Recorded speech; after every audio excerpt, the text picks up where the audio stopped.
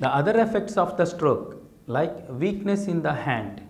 will make it difficult to use the spoon, and this makes it difficult to put the proper food into the mouth, and this ultimately leading to swallowing difficulty. And if the patient is losing balance and posture, they might not sit up straight, or they might deviate onto the other side, then putting the food into the mouth will become difficulty.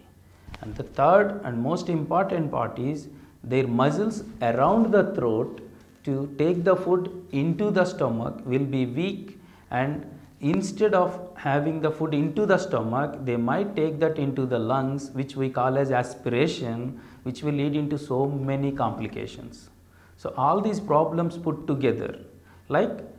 affected part of the brain, affected muscles, affected coordination and posture, will make it difficult for a patient with stroke to swallow the food.